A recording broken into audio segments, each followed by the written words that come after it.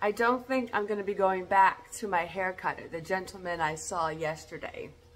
I think he did a fine job and all, although he was hesitant to put in layers. I asked for layers and he was like, sort of like, oh.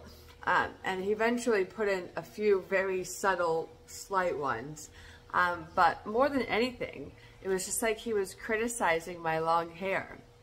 At one point he was like, oh, does your husband like such long hair?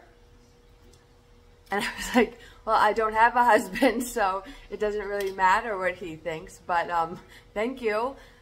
So I don't know, there might be more fun options out there than the guy who was just like, oh, I don't know if my husband likes such long hair, and I don't know if it really matters, but yeah. Anyway, vlog. Okay, keep having a really good morning. Oh, and who has the absolute best dress for, I can't get this gum open, for their daughter's 4th birthday party?